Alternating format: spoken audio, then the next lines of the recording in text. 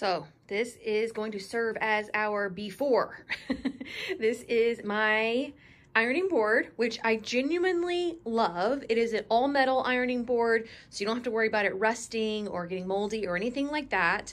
But as we know, ironing boards are restricted in terms of how much surface area you have to press on, and just don't provide any storage solutions at all, which is why I have my little ironing cart that has my tailor's clappers and my hams and all of my like little pressing knickknacks that I need close by. So instead of having these two separate things, I am going to create a more permanent fixture, more like a piece of furniture that is going to serve as both my ironing board and my storage for all of my ironing needs.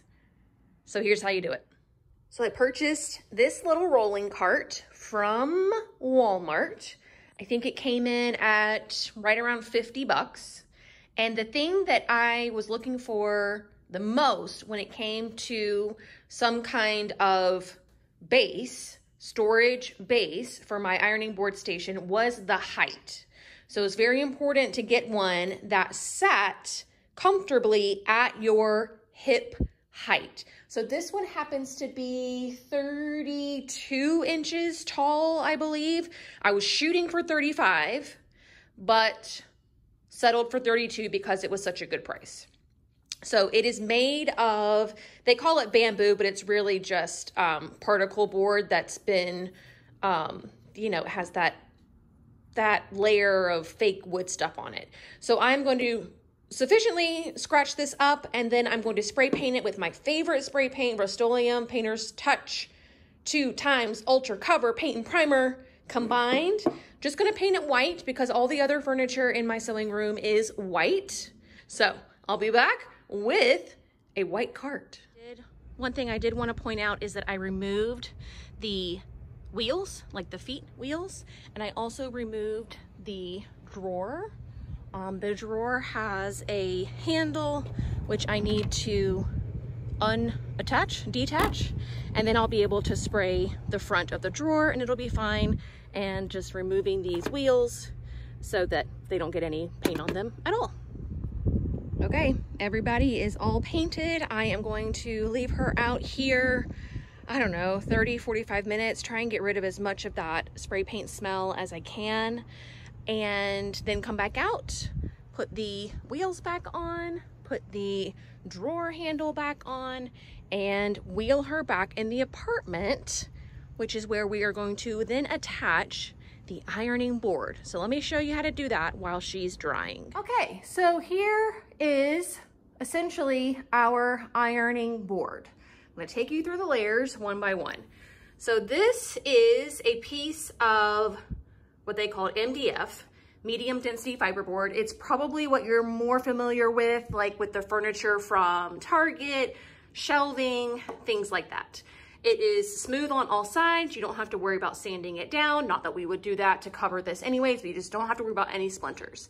Then I got some medium loft batting from the fabric store. I got some canvas duck cloth. So it's really thick, but 100% cotton. And then this is the ironing board cover material. It's literally called that.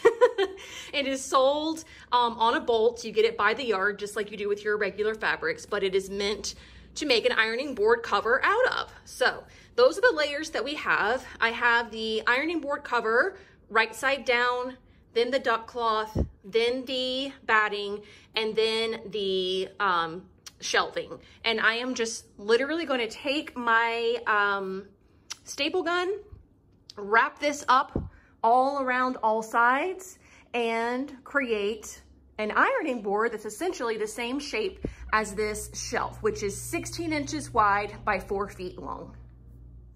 All right, so I have brought the cart in, taken the top shelf off, did a little bit of measuring to find my center of the ironing board.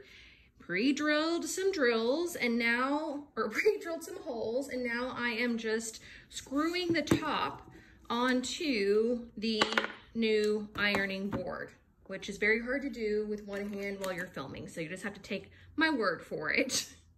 Ta-da! There she is. Now we're gonna move her into the sewing room, fill her up, and the best part is, I know you guys are wondering how stable this is.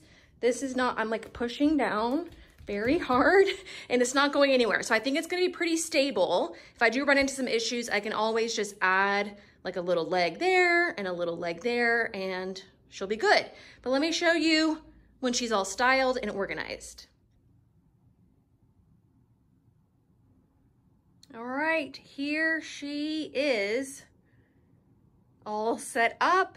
I know it doesn't look like much, but you guys, this is going to be a game changer. Let me take you through all the awesome features of my new DIY ironing station.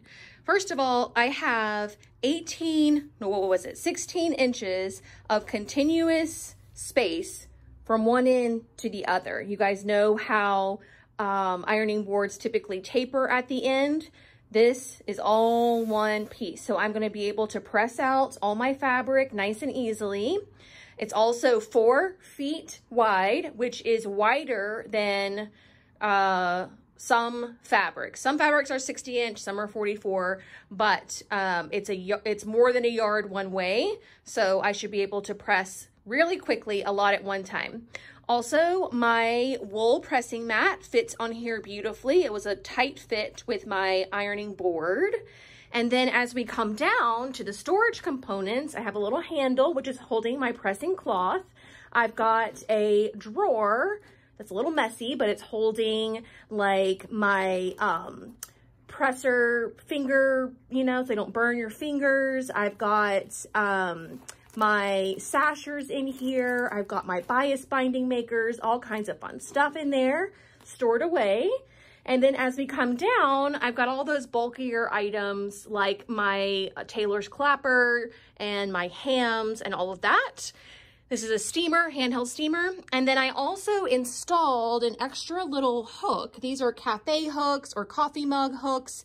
Installed that to hold my sleeve board, which I'm now going to use instead of the tapered end of the ironing board. So there she is. I am very happy. I will be using her a lot and reporting back on any little adjustments that I have to make. But like I said, I feel like she is really sturdy and not going to tip over, which was the thing that I was concerned about the most. So nice and safe, big, organized, cute. I'm thrilled. Let me know if you guys are going to be tackling this project yourself. I will have links in the description box for all the products that I use to make this.